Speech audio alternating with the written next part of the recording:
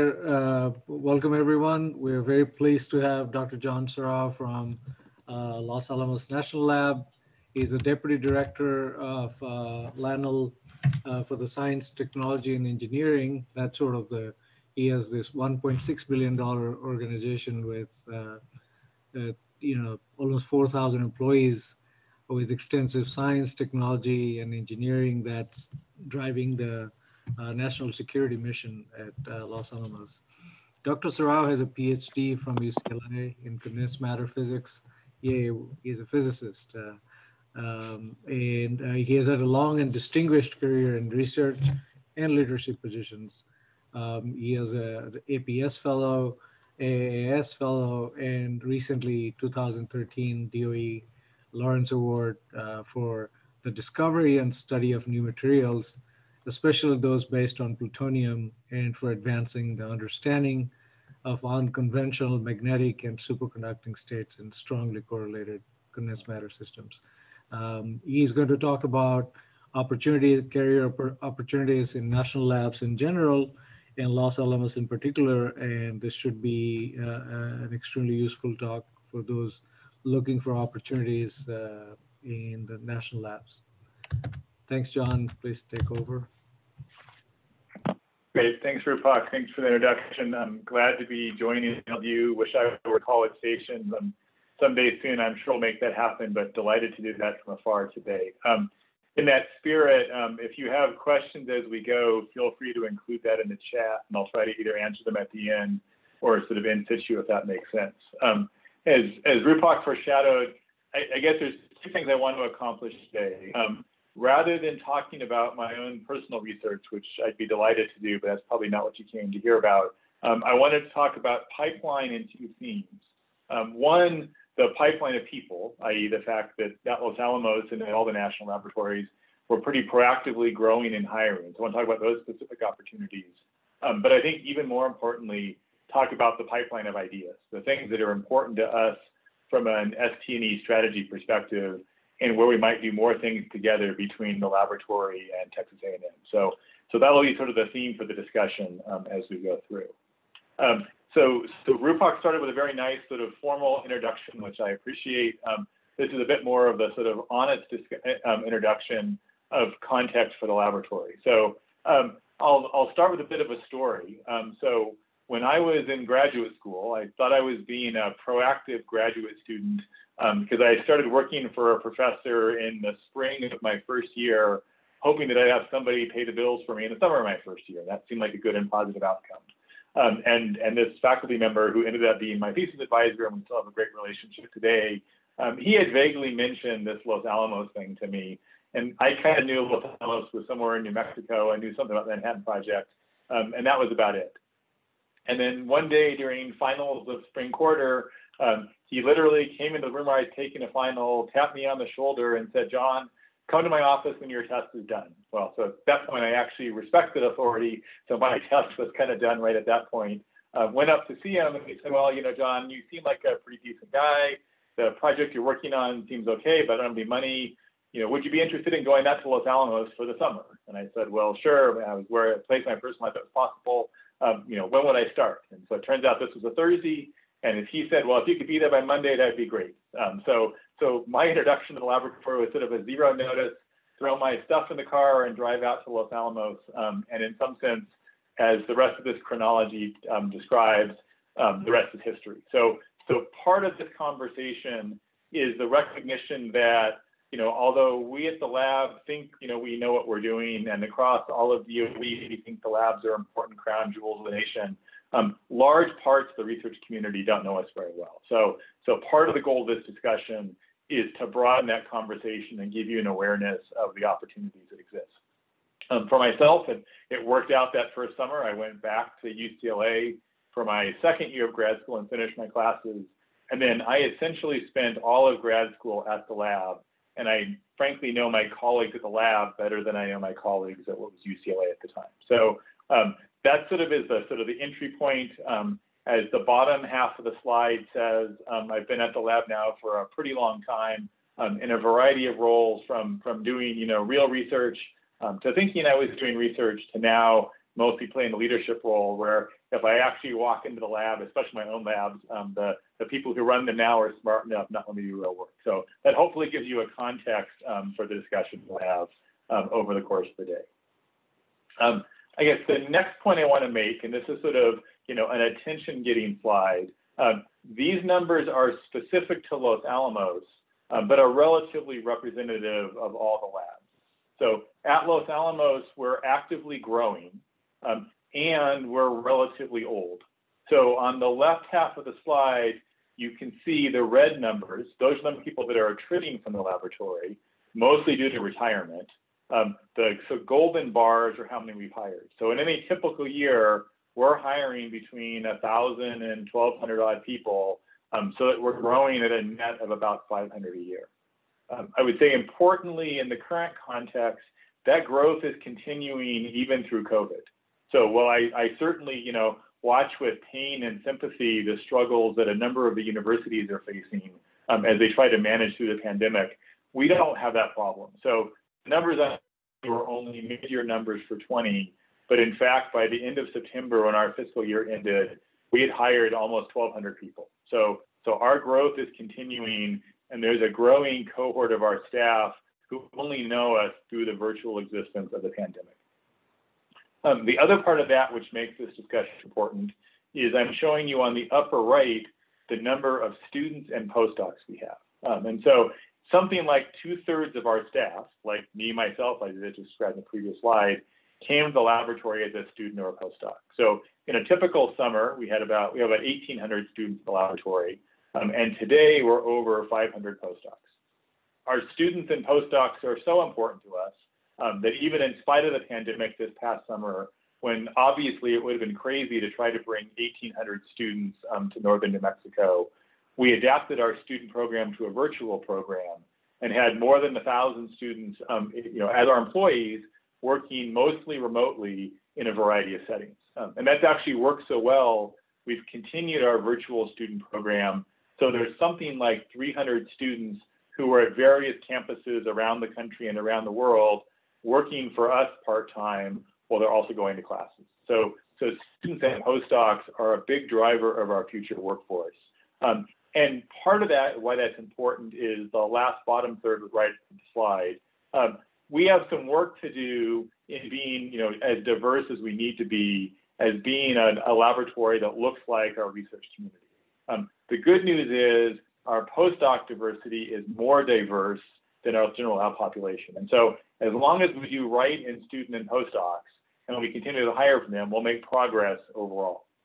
That's not nearly enough to achieve the diverse and inclusive culture we're after, but it certainly is a key step. And if we get that wrong, then certainly all hope is lost. So that's a bit of, by introduction, both my personal story and why conversations like this relative to career opportunities are so important. To broaden the conversation before I go to the laboratories, and I was glad to see my good friend Bob Tribble, who's also one of you and a colleague of all of yours on the Zoom call, because Bob and I had this conversation this morning. Let's make sure we talk about all the labs, not just Los Alamos, and I completely agree with that. So what I'm showing you here is actually a representation that the 17 DOE labs created. So it turns out the Department of Energy has 17 labs. Their logos are shown here.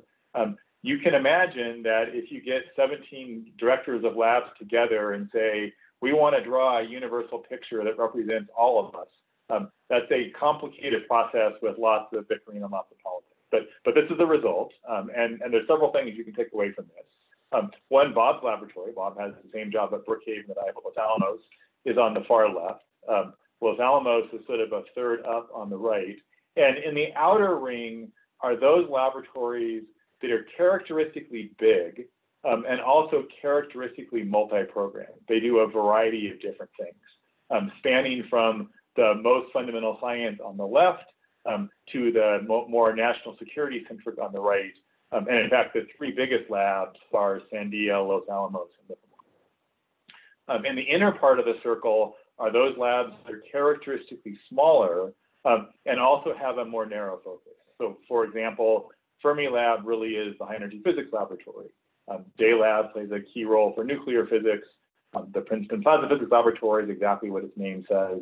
Ames is material-centric, and so on. And so, in addition to this conversation, I would certainly urge any and all of you to reach out to any of these laboratories, and certainly folks like myself and Bob Tribble would be happy to make those connections for all of you, because, well, I'm going to focus most of my remarks on Los Alamos. I really do think there's an opportunity across the DOE labs that really is an unsung opportunity if you're looking especially for something that's in between academia and industry. So there's a broad opportunity, and each of these 17 labs has their own story to tell. You can plot that same data in a different way. So here sort of is the geographic cut. And I probably should have annotated this map of the country with College Station right in the appropriate place. But all of you know where you are. And you know that at least for we at Los Alamos, we're one of the closest labs to all of you. And that's one of the relationships we have, in addition to the fact that Texas A&M plays an essential role in the current management of Los Alamos through this entity we call Triad. So the point here is to show you the geographic distribution of labs and also just a sense of scale. So the labs really are a pretty large enterprise going on 70,000 total employees, and a goodly fraction, more than a third, are technical research staff. And all of the labs, just like Los Alamos, rely on postdocs and students in a significant way. And so whether you come to one of the national laboratories for essentially your entire life, as I did, or whether you just spend a short virtual summer with us, I would encourage all of you to think about this as a particular stop in your own career journey in that regard. So those are the comments I wanted to make about labs in general. I'll pivot now to Los Alamos in specific, but certainly at the end, happy to answer any kinds of questions that folks have about lab opportunities writ large across the entire 17 labs that the Department of Energy has. So if we now pivot to Los Alamos, this is a slide that we tend to show our visitors because it tends to represent our complexity. So one measure of our complexity is we're awfully big. So one measure of our geographic bigness is we've got something like 40 square miles. So when visitors from Washington, D.C. come to visit us, we inscribe a map of the District of Columbia on this and show that we're about the same size. Apologies for the phone in the background, that'll stop in a second. We're also distributed across a set of technical areas, which are shown on this map. Because of some of what we do, we like the fact that we're relatively isolated because we can do stuff off in back corners where other people don't notice. We've got a lot of buildings. Unfortunately, the building count on this slide says 1,280. If you ask me the question, how many of those buildings are new and modern and built, for example, in this century, it's probably a number that's much less than 10%. So we're also a relatively old campus dating to our Manhattan Project roots. And that's a trend that DOE shares. So lots of other facts and figures about people and budgets and directorates and divisions. And I'd be happy to talk about any of those things as we go along. But I think that's frankly more trouble than it's worth. And it's part of what makes, I think, the labs not as accessible as they could be. So what I want to do is sort of describe to you the laboratory, not in this geographic sense, but in sort of two ways that hopefully give you some context. So the first of those is the one I like least, but it's kind of necessary. So because we're a big lab of about 13,000 people and a budget of about $3 billion, of course we have an organizational structure, and that's what I'm showing you here. So our lab director, now going on 2 years, is Tom Mason. Tom is also a physicist, so we are a physics-centric laboratory at the moment. Tom was previously the director of Oak Ridge for about a decade and came to Los Alamos 2 years ago. We've structured the laboratory into 3 deputy directorates, myself and STA, my colleague Bob Webster, who many of you at Texas A&M also know, and then Kelly Beierschmidt in operations. I won't talk about the structure in any detail, because again, I don't think it's the best way to think about the laboratory, but certainly for those of you who want to make connections, connecting through various line organizations can be a useful approach. And at least in the ALDs in my part of the laboratory, the names are relatively intuitive. So for this physics-centric audience, yes, so many of you have colleagues, have collaborations, would have research opportunities, for example, in our physical sciences organization. But part of the theme of this discussion is the opportunities are actually much bigger and much broader than that. The other point that I'll make is, in addition to being home of 4 directorates, the same 4 directorates as the previous slide, now in this baby blue color. One of the things that the laboratory does, and it will be the focus of my remarks, is my part of the laboratory has the responsibility to steward our R&D capabilities. So lots of the things that include how we invest internally with a thing called LDRD, how we define strategy and integration, which I'll talk about, and especially everything we do in partnerships and pipelines, as led by my colleague Nan Sauer, including this function called the National Education Center, which I'll touch on at the end, as well as our student and postdoc programs. All of that really flows through my part of the laboratory. So discussions like this really are quite natural because many of my organizations and many of my functional mechanisms are the entry points to the laboratory for people who come to the laboratory in science, technology, engineering, and end up either staying for their entire life doing very fundamental, very basic, very open research, or migrate to other parts of the laboratory. So that's context. But again, I don't think org structure is really the right way to think about the laboratory. So where I'm going to spend the rest of my time is talking about lab strategy, because strategy really is the way to think about what we do, at least in my context. And I want to do that in three specific contexts. So I want to talk about mission. I want to talk about things we call capability pillars. And then I want to thirdly talk about something we call the laboratory agenda. And all three things start with this picture here. So our top line laboratory strategy is something we call simultaneous excellence. And simultaneous excellence means all we have to do to be successful is do four things. And if we can do those four things all at the same time, we're getting the job done. Now, that's obviously easier said than done, but I think keeping it sort of simple is an important way of making sure we're focused. So what are those four things that we have to do well? Firstly, we have to be excellent in nuclear security. So we exist as a national nuclear security laboratory. We are the birthplace of the Manhattan Project. And as we'll talk about more in just a moment, we play an essential role in security in the U.S. as a nuclear deterrent. In addition to doing that, which is very mission-driven and sort of problem pull-centric, we also have to be excellent in broad spaces in science, technology, and engineering, anticipating the unknown unknowns, being good at areas before they become important.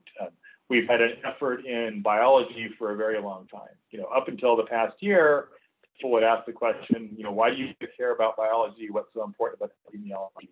I think our expertise there has been validated in our current challenges. So element one of the strategy really is how do we balance the mission pull, the near-term delivery of excellence in nuclear security with the capability push of unknown science, technology, engineering. We spend a lot of time getting that balance right between those two things. And that's part of what makes us unique and different than, say, an academic department. And so we'll talk quite a bit about that tension, which I think is quite constructive and quite positive, but it's important to manage during the rest of this conversation. But that's only 2 out of 4 things. The other 2 things we have to do well is, one, we have to be excellent in operations. Now, part of that's intuitive because we at Los Alamos in particular, and I think all of us in general, if you're not excellent in operations, if you don't follow your own rules, if you have safety upsets and security upsets, you get yourself in trouble and you lose the ability to do what you want to do, which is arguably the first 2 circles. That's true. Part of our strategy is to make excellence in mission operations not a reactive, not a negative thing, but rather a proactive, positive opportunity. When we're good in mission operations, we can do some really cool, really dangerous, really scary stuff that nobody can do. So a lot of the work we do in our very remote geography is driven by excellent mission operations and lets us take on a problem that nobody else can solve. So the strategic part of that is making that proactive, not reactive. And then fourthly, we have to be a good neighbor. The pros here are highlights being a good neighbor in our northern New Mexico region. And that's certainly important because if our neighbors don't appreciate the value we provide, then especially when something bad happens, they're not going to be very receptive. But especially for my part of the laboratory, excellence in community relations extends exactly to conversations like today. we need to be a good partner. We need to have collaborators across the country, across the world, because we certainly don't have a premium on high quality science, technology, engineering. So everything we do in partnerships and everything we do in pipeline space very much flows through excellence community relations. So those four things are simultaneous excellence, and that is our top line strategy for the laboratory. We've taken that one step farther in the last year and also identified something we call the laboratory culture statement. And that statement is how we do our work is as important as what we do. It's frankly the case that in our history, we've had some of our folks who do really important, really essential, really cool stuff. And unfortunately, they said, because my work is important, how I get it done doesn't matter so much. I can trample on people's feelings. I can treat people not so good. That's clearly unacceptable. So my paraphrasing of how we do our work is as important as what we do is that we're not interested in heroic jerks. It really, if we're going to do our job right, we not only have to do our important work well, but we have to treat our people well as well. And that includes creating the right inclusive culture that causes us to be successful. Those two things really go hand in hand. And in fact, I could just stop at this point and say, I described the lab strategy, I'm done, thank you very much. Realistically, that's probably not detailed enough for all of you who want to form relationships with us. So I'm going to talk about this in greater detail as we keep going, but I wanted to keep this high-level framing in mind because it really is central to how we think about things. So I told you I want to talk about this in 3 chapters. So let's first talk about this in the context of mission.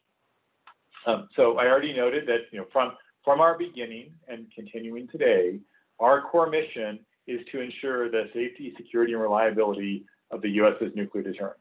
The most important thing our lab director does every year is he writes a letter to the president that either our nuclear stockpile is safe, secure, and reliable, or it's not. And Tom, who's been lab director for a long time, even he says it was pretty sobering the first time you signed that letter, because that really is the core of what we do. That's especially true because we've been doing that now for more than 20 years without doing nuclear testing. So it really is a validation of our science, technology, engineering capability that we can say we'll have confidence that if called upon, the stockpile will work without actually testing it in its use condition. So it's both an important ST&E challenge, and I think it also goes to sort of deterrence and frankly, global peace in general, that confidence says it doesn't have to be actively used.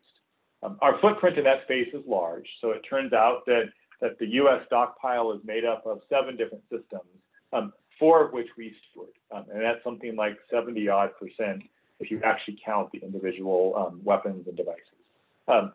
So if I were to ask, did you know Los Alamos did that? I think most people would say yes. Some people would add dates to Manhattan Project, and that goes to weapons physics and weapons design. And that's absolutely true. And a number of the strengths of the physics department at Texas A&M line up very nicely with that. It's also the case, though, that in addition to physics design, there's a large role in engineering and also a growing role in production. So our nuclear weapons mission is not just physics design, but also engineering and production. And the kind of pictures I'm showing you on the right of the slide are both the modeling and simulation and experimental tools that cause that to happen.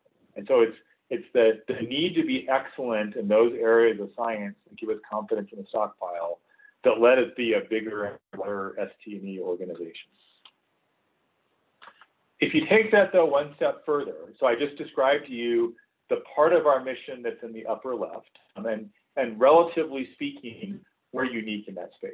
Lawrence Livermore National Laboratory in California has a similar mission, but we really are the only 2 games in town, at least in the United States, in that space. For better or for worse, being excellent nuclear security doesn't get it done, because frankly, the world is a scary place, and there's more to national security than having a stockpile. So that picks up the lower left of our mission space. That which we do in non-proliferation, we're working with other people who are motivated to do the right thing, who we can partner constructively with. Also counter-proliferation, where we can make sure people who don't want to do the right thing are kept from doing that. So our nuclear mission, both is our own U.S. deterrent, but also the global role we play in nuclear nonproliferation and nuclear counterproliferation. However, and again, as we're seeing in the current pandemic, which is clearly a public health challenge, but could just as easily be a biothreat challenge, there's more to national security than just nuclear. And so we call that cross-domain deterrence. Those are the set of challenges that include biothreats and chem threats and cyber threats, all of which are grounded in national security. And that extends all the way to energy security, because energy clearly is a national security challenge in the context of resource management. And so, yes, we're very active in energy security, and we have an energy strategy that includes the three shown on the right. One is a sustainable footprint in energy, the other is a focus on resilient materials, and the third is a focus on complexity energy systems. And so our mission spans all the way from the upper left, where we're relatively unique, to frankly the lower right, where we believe we have an important role to play. It's very broad, but we're also not unique. And so a big part of the challenge is making sure we understand where our special and unique contributions are, and that's why partnering is so important. And so wherever you find yourself across this continuum of mission needs, all of this lives in the space of how we do our national security mission. And so I think it's important to think about the broad set of challenges we're focused on, not just our own nuclear deterrent, as important as that is. So that's the context that I wanted to set in terms of mission pull and what our national security drivers are. So that's chapter 1 of strategy. If I now turn to chapter 2 of strategy, if you ask yourself the question, what areas of science, technology, and engineering do you have to be a leader in if you want to deliver on the missions we just described? Our answer is shown here. It turns out we call these things capability pillars, and we actually manage ourselves and our ST&E base through these capability pillars. I'm going to talk through each one of these in detail, from materials to nuclear and particle futures to IS&T to science of signatures to weapon systems and complex engineering systems. I guess the takeaway I would encourage you to take from this level is, firstly, hopefully some of these choices are intuitive, that you say, yes, given the mission set I just described to you, that being good at materials, and certainly condensed matter physics has a role to play there, is important. That nuclear and particle futures is all over the things we said. So physicists in general, and all of you as a distinguished physics department, should certainly see yourself in this space. And on the other hand, this is not the traditional academic structure. So very few universities have departments named any of these 6 things. And so that's part of what makes our ST&E enterprise different, and we think hopefully special and unique.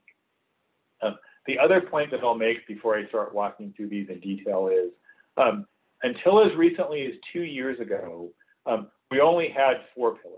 And so the 4 pillars are the 3 on the left: materials, nuclear and particle futures, and information science technology, as well as science of signatures. And when the lab's management changed 2 years ago and Texas A&M joined our partnership, we asked ourselves the question, is this the right answer, or are we missing something? And we convinced ourselves we were missing something. And the thing that we were missing was the 2 on the right. The first of which is weapon systems, and the second is complex engine systems. Again, I'll describe them both in a second, but the thing I would want you to think about as I talk is, I really think the accent in both of those is on systems. The need to integrate interdisciplinary thinking really is central to what we do. So those are our 6 pillars. Again, probably useful topics. I think hopefully some of you see yourselves in them, but also still probably a bit too high level to really know where to make contact. So let's talk about our strategies in each of these 6 areas. So firstly, in materials. So at the highest level, our goal in materials research is to both be able to predict materials performance, often in a rather extreme set of circumstances, and also to control functionality. And so again, there's a push and a pull in that space. I think anybody who thinks about materials probably has a goal that's somewhat synonymous to performance prediction and controlled functionality. And so that's probably not enough. And so we've then subsequently defined 3 science themes. the importance of defects in interfaces, that useful materials are not perfect and homogeneous and pristine. They're actually defects, and that makes them useful and valuable. That we ask our materials to perform in relatively extreme environments, which makes it more challenging than, for example, having pure copper on a laboratory bench. And especially in the domain of condensed matter physics, the area of emergent phenomena. And the fact that, for example, plutonium, although in addition to being very useful for our mainline product, actually gives rise to what is rather high temperature superconductivity is not just a coincidence, it actually directly derives from that. So those themes help add specificity to our overall materials goal. And then at the bottom are 7 specific areas of leadership where we think we need to be good at and either are leaders or are aspiring to be leaders. So I won't talk about each of those 7 areas of leadership here, but towards the end in Q&A, if anybody wants to ask questions about any of those 7, I would be delighted to go into even more depth. Similarly, in the area of nuclear and particle futures, we've identified 4 areas where we think we have to lead. So most fundamentally is nuclear particle astrophysics and cosmology. So that's IMPACT. That really is the part of NPF that is the most academic, that relies heavily on the Department of Energy's Office of High Energy Physics, the Office of Nuclear Physics. We're active at many of the other laboratories that you saw in the earlier slides. We have folks who are permanently stationed at Fermilab. We've done great work with Brookhaven and JLab, other labs in the nuclear physics space. We're very collaborative. We're very open in that space.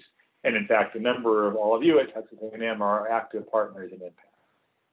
Hand in hand with IMPACT is ANSI, Applied Nuclear Science Engineering, which is both the part of that synergy which goes to the actual nuclear engineering of our stockpile, but also the actually significant and growing work we're doing in nuclear energy. So there's a very strong, again, push-pull between IMPACT and ANSI.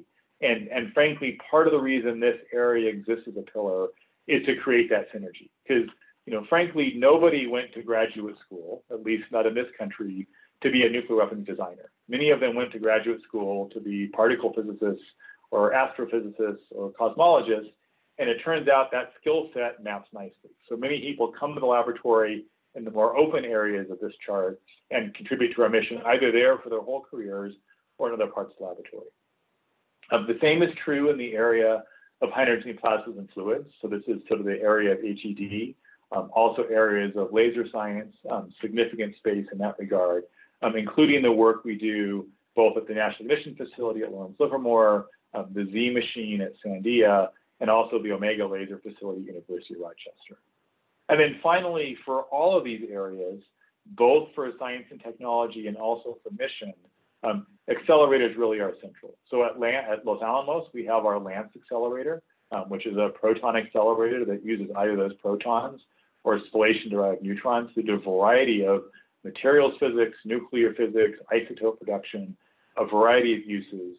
And as I already noted, we also are active at a variety of facilities around the world, both the photon sources that are stewarded by a variety of Office of Science laboratories and many other accelerators as well for a variety of impacts. So, and this is probably, again, one of our more open areas in that regard, and the synergy between the openness and community engagement and our mission drivers really is key to our NPF pillar. The third of the 6 capability areas is information science and technology. So as you'd expect, this is an area driven by our leadership in high performance computing and our important role in simulation. But again, as all of you know, that landscape is changing. So yes, we do continue to steward some of the world's very largest computers and do some of the largest calculations on them. And a number of the elements of our code base are actually being developed in partnership with folks at Texas A&M. But this is also a space that's evolving pretty rapidly. And so whether it's questions of data-driven discovery and how we find needles and haystacks in a variety of experiments, how we understand whether the data we have actually has high fidelity or not, and the emerging role of quantum computing, which plays a role not only in IS&T, but also in materials and NPF really is central. So this really is an area that's changing sort of rather remarkably and rather aggressively what I'm showing you on the right are 6 different Office of Science reports, are different frontiers that both shape our strategy and which we at Los Alamos play a part in speaking to an audience of physicists, one thing that's notable here is artificial intelligence doesn't overtly show up on this list. And so you can ask the question, how can that be? Well, in fact, it is there in a bunch of the different areas.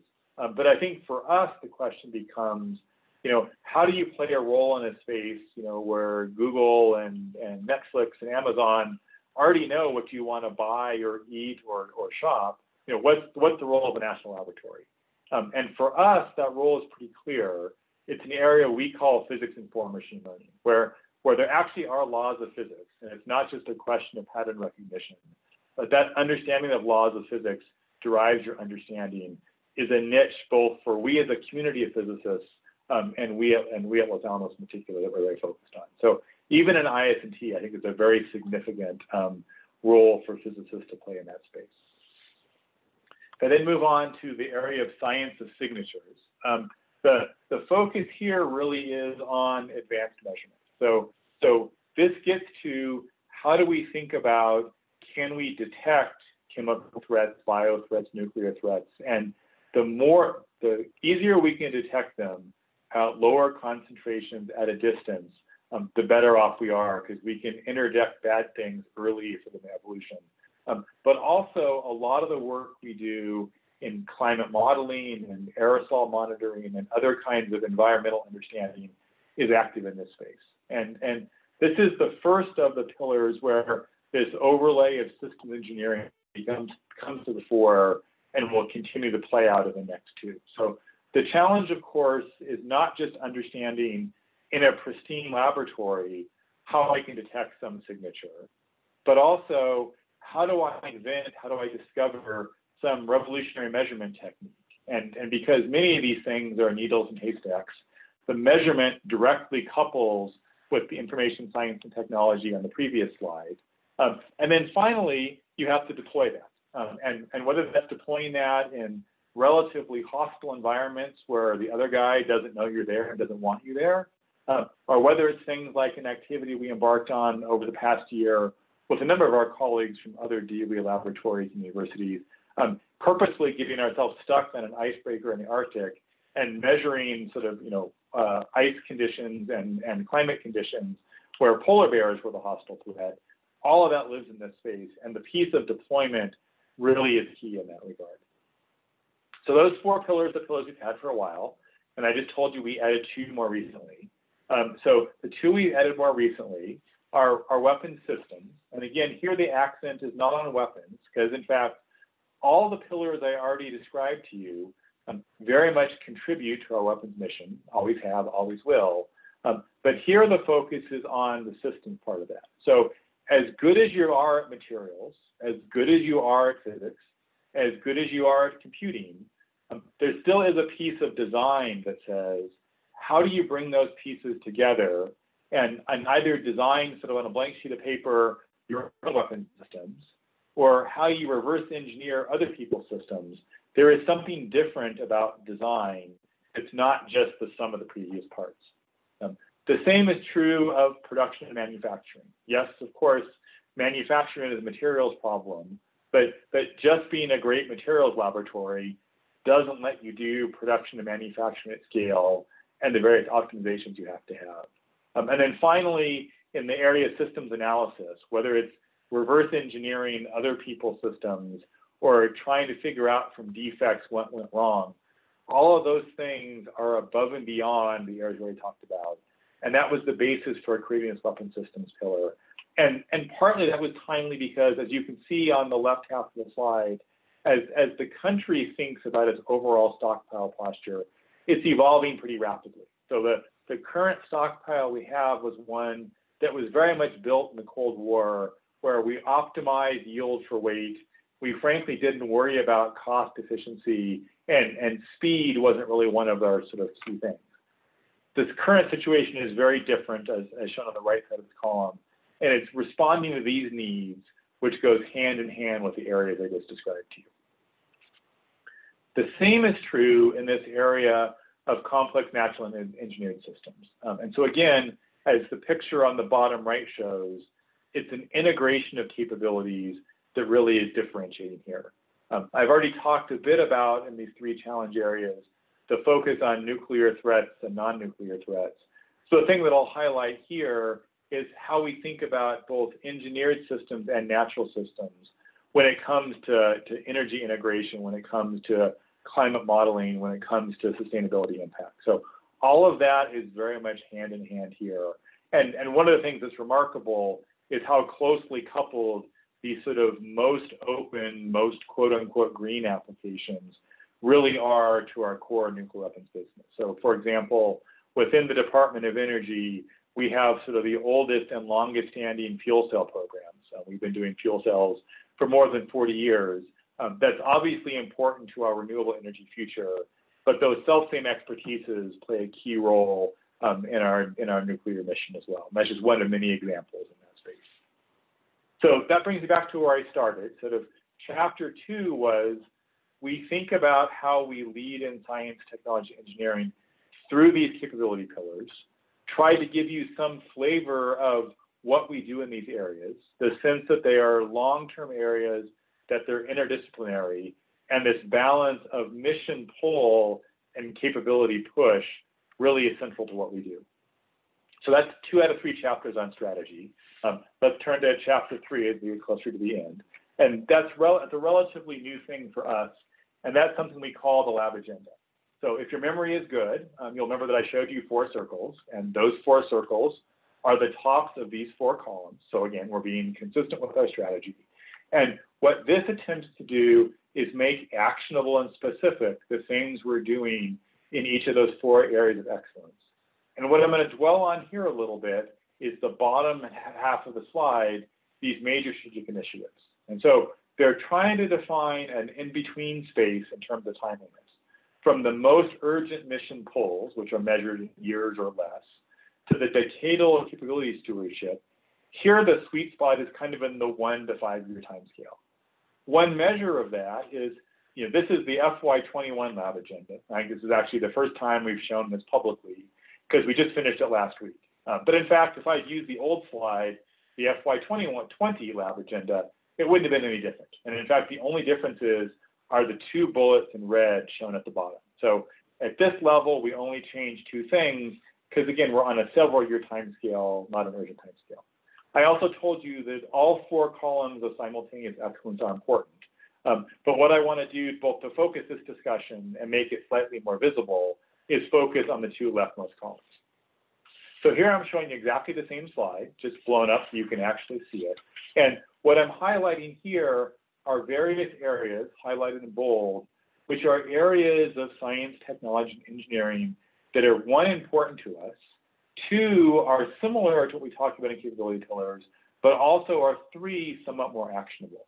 So again, if you have particular interests, if you have particular expertises in any of these areas, this also creates another context in which to partner.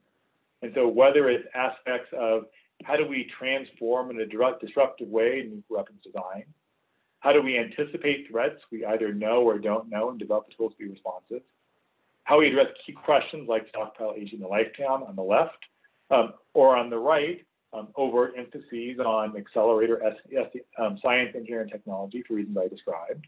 A focus on the frontiers of computing and this pivot from traditional HPC through exascale and beyond. The overt play in quantum information that I mentioned to you that spanned a variety of our pillars, all important areas in that regard. In 2.5 and 2.6, here are the real focuses of integration. Our challenge is, this is a really interesting and important time for the future of nuclear energy. And we have an awful lot of work to do for our plutonium mission. How in those 2 areas we make the whole greater than the sum of its parts and make our facilities responsive to both of those are key parts of the challenge. And then the one new one, which is now in black here, not red as in the previous slide, is this focus on national security life sciences. So for those of you who've thought about biothreat and biorisk and pandemics, you've known for a long time that's a challenge where nationally we've not been responsive as we could be. The last year hasn't taught us we got to get serious. I don't know what will. And so that's one of our foci this year, to sort of redouble our own COVID efforts and move in that So again, that's chapter 3 of strategy. I gave you a mission context. I gave you a capability pillar context, and most of my time there. And then I talked about lab agenda as an intermediate space, hopefully all of which are means to connect with us to form relationships. So to close, a couple quick slides to finish. In the beginning, I talked about partnerships and pipeline. And I actually showed you in the 4th column that one of our goals this year is to sort of redouble our efforts in partnering. 2 years ago, we created an office of partnerships and pipeline, what we call PPO. And all the things on this slide are there. One of the strengths it gives us is putting all those mechanisms all in one place says we have to be coherent because they're all working together.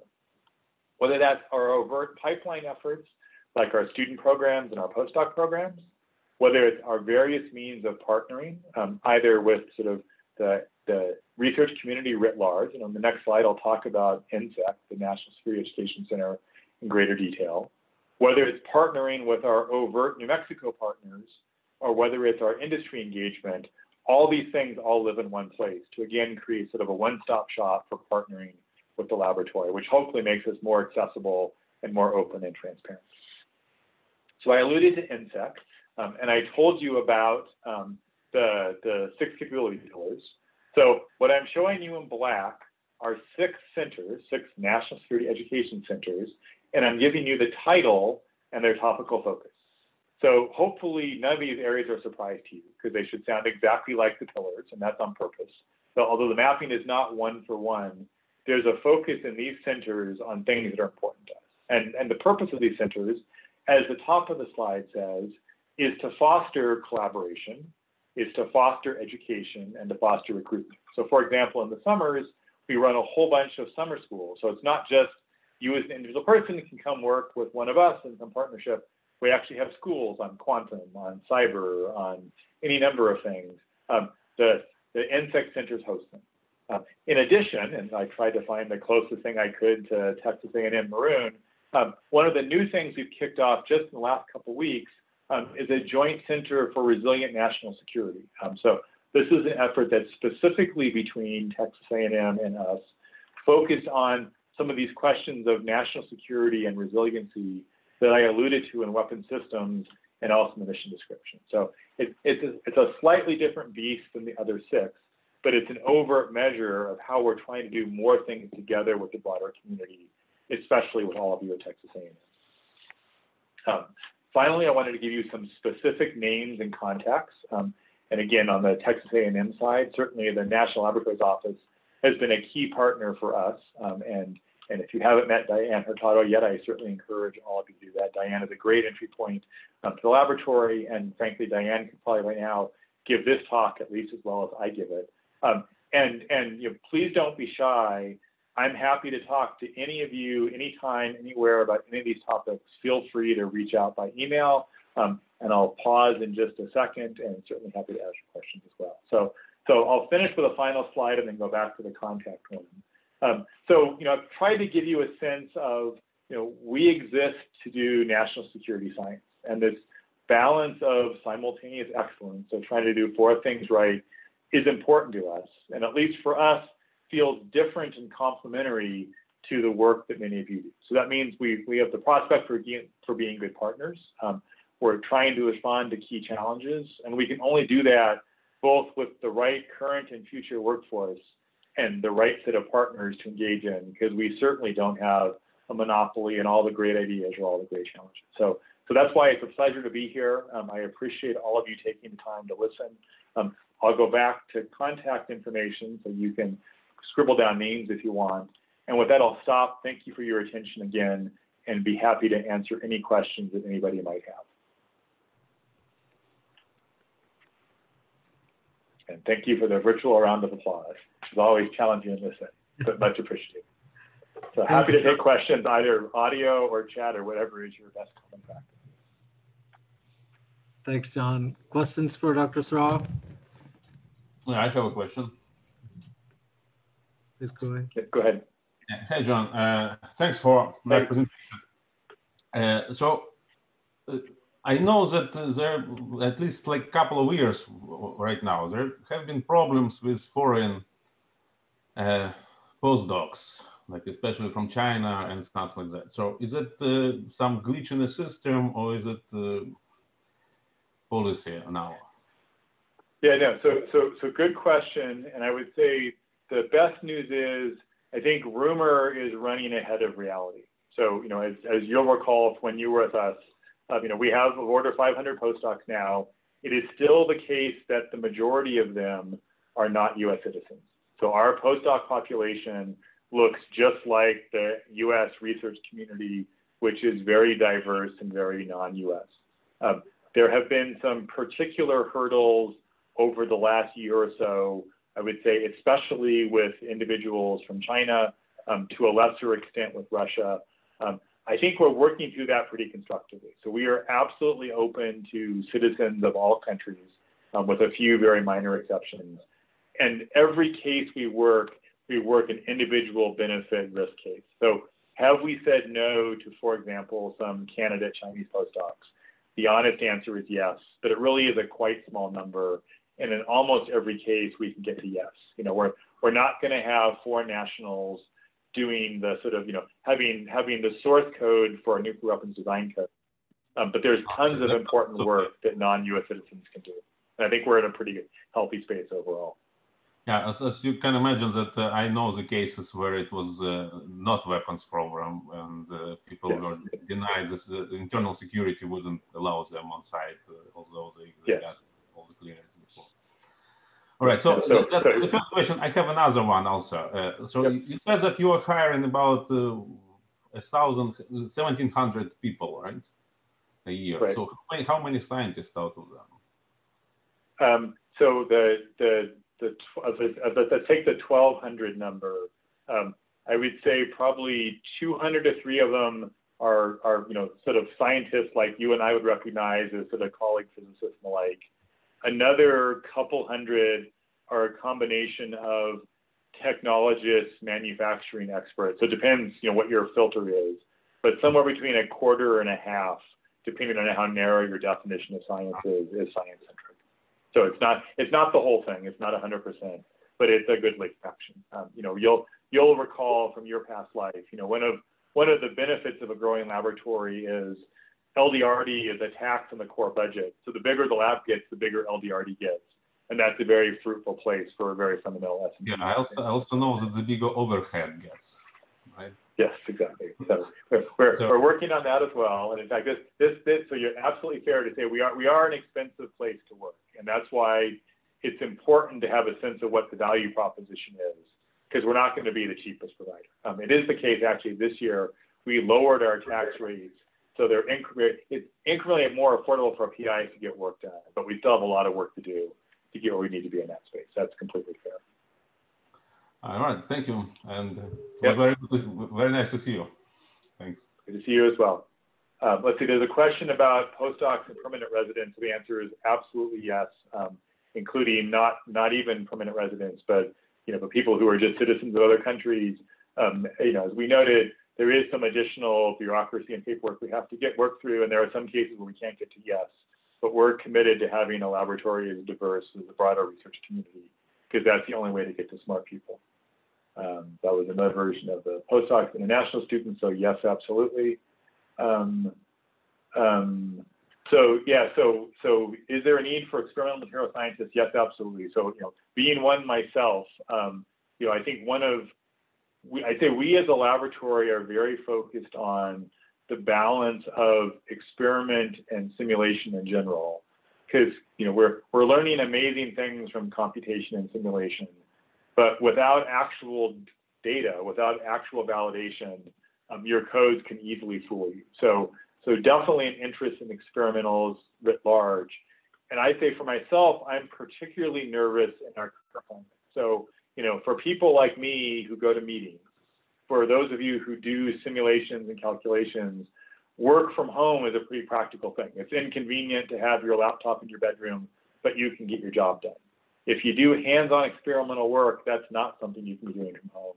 So we're working pretty hard to make sure we don't put an inadvertent bias against hands-on experimental work as we work through the pandemic. And the people we're allowing on site are biased in that direction exactly because that's important.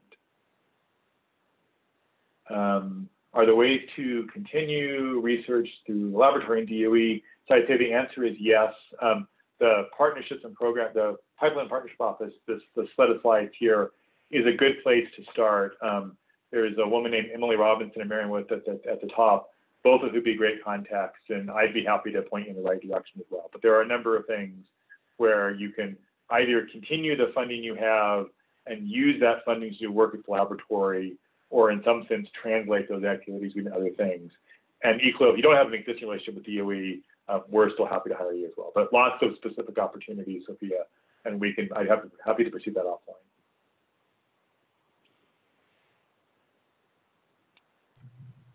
I think I got all of them in the chat. John, I had a question.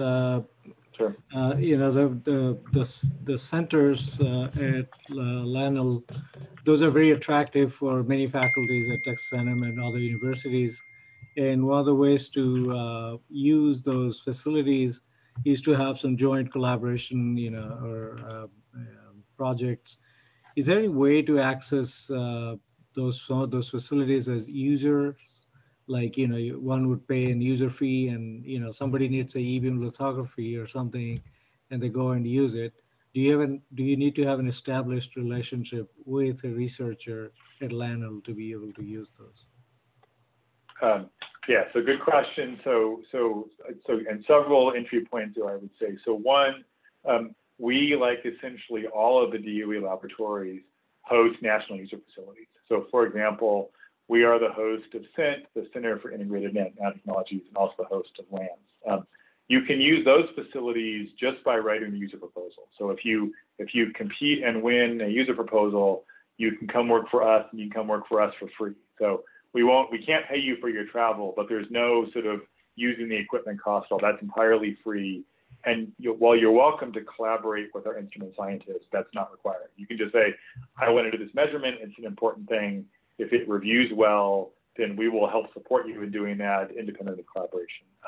That's also true at LANS, and to the earlier part of the discussion, that's true across all of the nanoscale science research centers, all of the light sources that exist at SLAC, Berkeley, Argonne, and Brookhaven, and it's also true of the neutron scattering centers that exist at Oak Ridge, for example. So big opportunity there. In addition, in terms of working with individual scientists and engineers who might have their own particular tools, I'd say many folks are open to collaboration. It's not always part of their day job, so they may want to have some more collaborative partnership, but certainly happy to help make connections and create those kinds of matches. And you know, in addition to I forget the particular names of the collaborative mechanisms we have between A&M and us, the sort of the tier one ones, which are the more entry level, short visit kinds of things, are a great route for doing that. Thanks. Let's see, roles, non-science context. So science communication and policy. So I'd say yes, absolutely. I'll go back for a second. This Joint Center for Resilient National Security at the bottom of this slide, which is overtly a LANL Texas A&M thing, is actually part of the broader auspices of what we call the National Security and International Studies Center, which is focused on a set of broadly defined national security policy things. So certainly opportunities in that space. And then yes, absolutely. Part of the reason we're sort of the best untold story going is we don't tell our story very well. So we have a growing communications organization trying to balance both the sort of how do we articulate what we do well, including just the overt function of public affairs. So not probably as many opportunities there as for physicists at large, but certainly opportunities exist, and more than happy to help you make connections.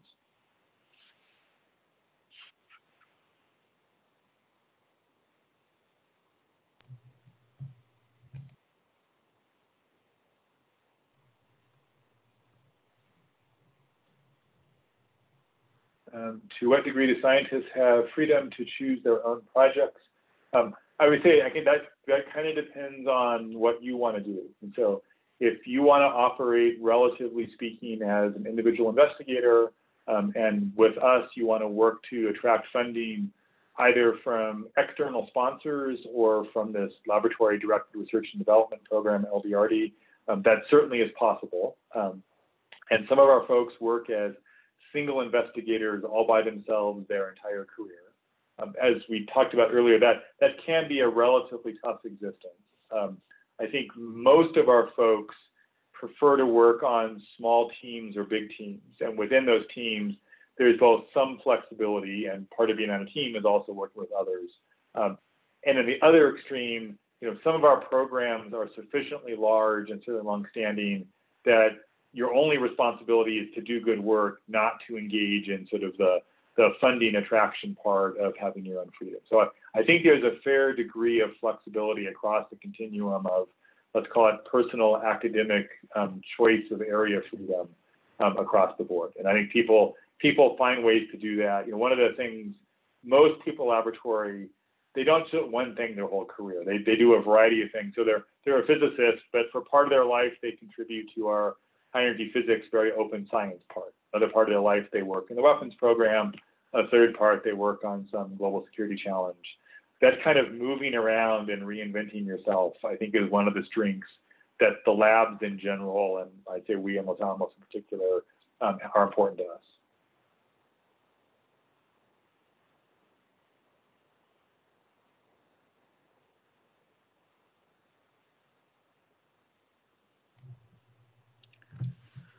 Well, it looks like a lot of good questions and a lot of good answers. Any other questions?